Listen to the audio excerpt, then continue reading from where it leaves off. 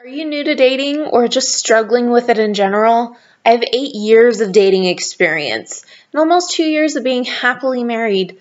I want to give you my knowledge of the types that need to be kicked out the door or the ones to keep. Now today I want to address how to deal with an ignorer.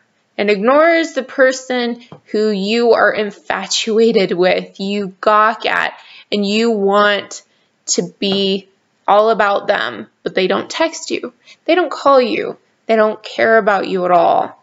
Now, what do you do when you are drawn to a person that is an ignorer?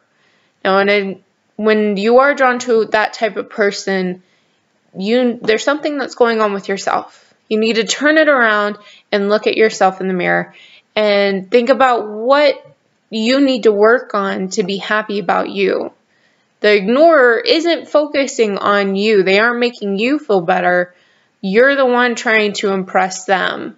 And that's not how it should work. It should work both ways. You should both want to impress each other. Now, I've actually had a couple of experiences with ignorers where you're infatuated by the person. One example was a guy contacted me once a month after a thing with another girl didn't work out, just because he needed help getting through it. I was so infatuated by him, and I felt so lucky every time that he contacted me that I helped him. And I thought I was so special when we were together, and then he would find another girl and just drop me flat. I don't want that to happen to you.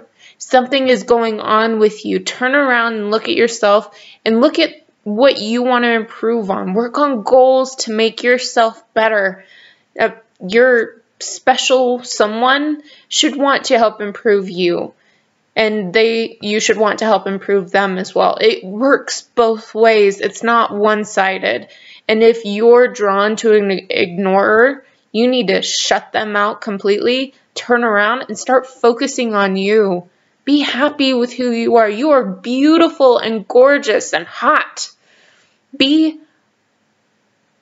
around someone who makes you feel that way.